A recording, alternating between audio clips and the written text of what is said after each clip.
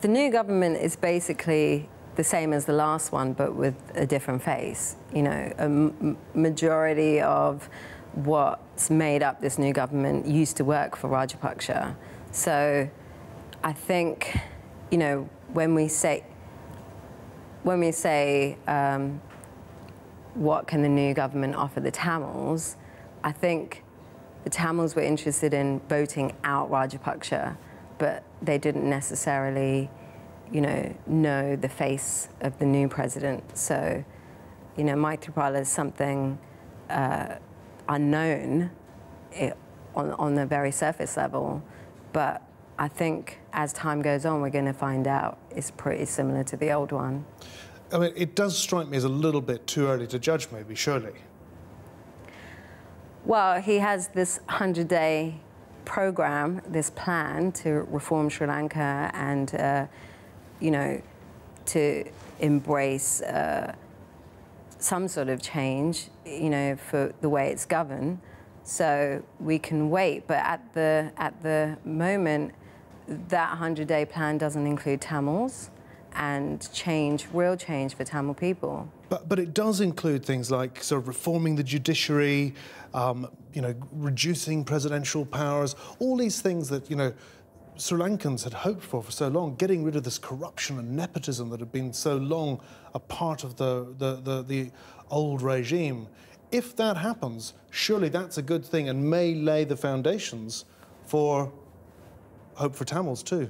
The Tamils have basically shown, you know, they're part of what they believe is important, which is, yeah, we believe in democracy, we believe in the power to vote, you know, against all odds, we're going to come out and show solidarity for, you know, for the whole of Sri Lanka and contribute to this society. And now the government, who are made up of the same people that have been in power before, they have to go, right, we can put past all the things that we used to think and we used to do to Tamils and change the way we behave towards Tamil people in Sri Lanka. So be specific, what would it actually take to bring peace, true peace and reconciliation in Sri Lanka? Well, I think it does need to start with, you know, sorting out the ethnic conflict before, you know, sorting out the economic structures of Sri Lanka, because, you know, since 2009, there hasn't been a bomb in Sri Lanka, you know, and this is not because the Rajapaksa government defeated the Tamil Tigers, it's because the Tamils were embracing the concept of peace. You know, we wanted change. Like, that's why there hasn't been that conflict. And when you take Rajapaksa out, you have to take his method out, and you have to, you know, demilitarize the north and east. You have to, you know, stop intimidating Tamils, you know, give back their land. You have to, you know, you have to embrace them and include them in the government. You have to, you know, have representatives that are part of this 100-day. Already, you know, you should have elements within this 100-day plan that addresses the Tamil issue. And definitely, I think, solve the ethnic conflict before you solve the economic, you know, reform. Now, you're very outspoken on these political issues, and in the past, the Rajapaksa regime has said you should stick to what you're best at, your music, and don't get involved in this politics stuff. They branded you, in fact, a terrorist sympathiser. Are you? I'm a Tamil. You know, this is one of the things that it's taken 5 years from 2009 for us to get rid of, you know, this concept that Rajapaksa created, which, you know, which is all Tamils equals terrorism. And it's like, no, 5 years on, it's time to sort of, you know, dismantle this concept that he built, you know, because I think if you look at the amount of Tamils who've been affected by the war, who live abroad, like myself, we are still product of what happened there, you know, and we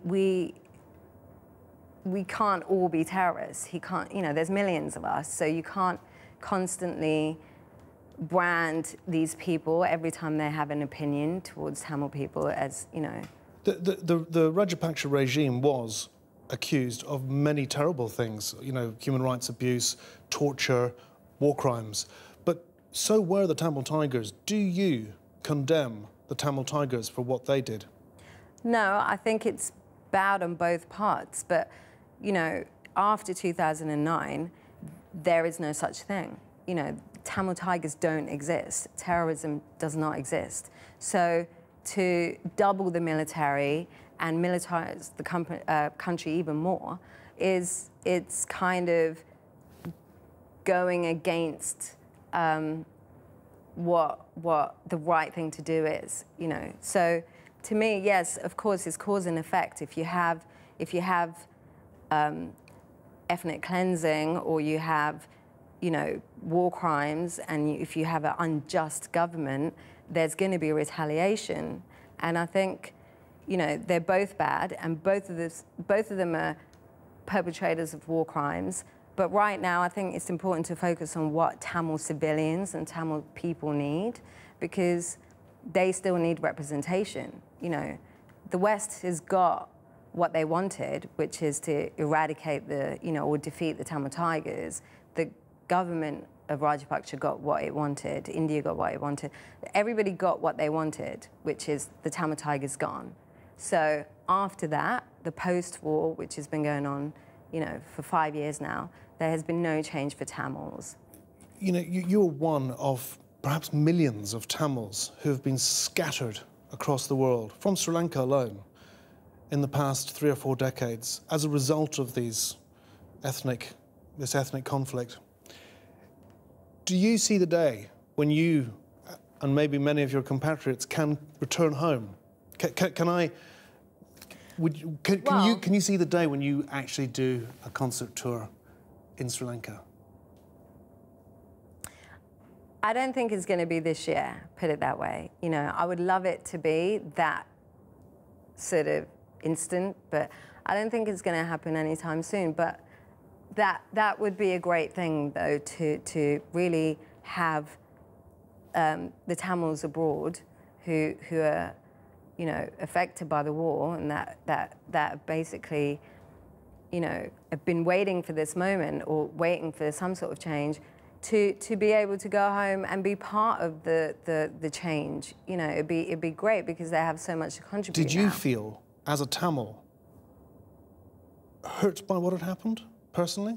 Yeah, I mean, of course it affected me. You know, I was pregnant at the time, and to watch a lot of Tamil people being, you know, civilians being murdered. And, you know, what I was trying to say is that when I was there and saw a lot of people in Mani weren't part of the census report, I was worried in 2009 when I was watching it on YouTube that half of those people were not going to be accounted for.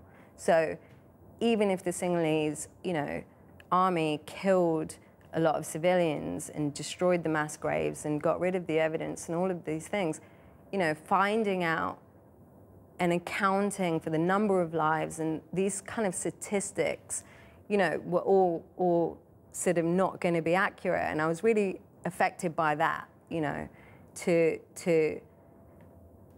stick to kind of the amount of civilians who are being affected, you know, versus the number of Tamil Tiger soldiers. And that to me, I think, is the most, you know, it was the bit that really resonated, you know, what to do about those civilians and how to get their messages across and how to get their voices heard and what kind of life they live in now, you know, and they still live in these conditions.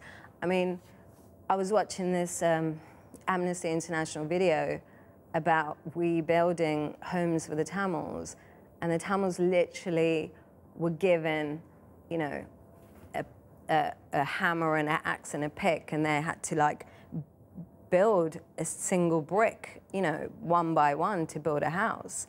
And so we're not getting any of the aid, we're not getting any of the money, and you know, we didn't even receive the tsunami money, which was, you know, happened in 2004. So all of this sort of accountability for, you know, rebuilding the lives of these people, that's kind of what you know, I think hurts the most. The ultimate accountability will be presumably the war crimes inquiry, which was ordered last year by the United Nations. Do you think any of this can ever be resolved without that? I think the UN-led inquiry is important on a global level for every government. And for Tamil people, they just need to have peace, and they need their dignity, and they need their lives back. You know, we need just simple things. Like, of course, we want to see Rajapaksa go to The Hague. We want the people that committed these war crimes go to trial. We want that. But at the same time, you know, we need basic things to get their lives back in order. You know, they need their home. They need to be released out of the camps and released out of prisons. And, you know, we need that sort of things happening at the same time. You know, we need kids being given opportunities to go to school and pursue, you know, further education. And we need opportunities in the government. We need opportunities in employment and that sort of thing. You know, because at the moment, prejudice and racism, you know, towards them still exist. And that needs to also be addressed at the same time, you know. You sound to me like a very eloquent spokesperson for the Tamil people. Do you think they look to you as that, and do you feel a responsibility to be that? I don't think they look to me for that at all, but unfortunately, they've got me. This is what they got. So, you know, I just feel I tried to do this in America in 2009 when it was actually happening, saying, you know, look, there's something happening over there. And it's also the first, you know, war where we saw footage uploaded to YouTube the day it happened, you know, and we all had smartphones, but we'd got too dumb to realize, you know, how to judge what was right and wrong and what was being done.